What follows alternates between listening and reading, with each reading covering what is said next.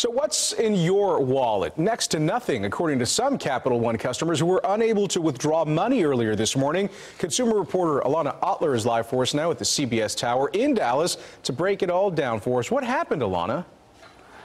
Well, as of the past hour, Capital One says that this issue has been fixed. But Ken, this morning, customers were not happy. That's because not only today is payday for a lot of people, it's also the first of the month. This morning, the bank announced it was experiencing a technical issue. The outage impacts customer money movement, including direct deposits, and the ability to access those accounts. On Twitter, thousands of customers fired back. One man writing, "It's rent day. Is my check going to bounce? I have payments scheduled." Another customer tweeted, "I'm about to board an international flight. I was able to access the app, but deposits were missing." This outage marks the latest nightmare for Capital One.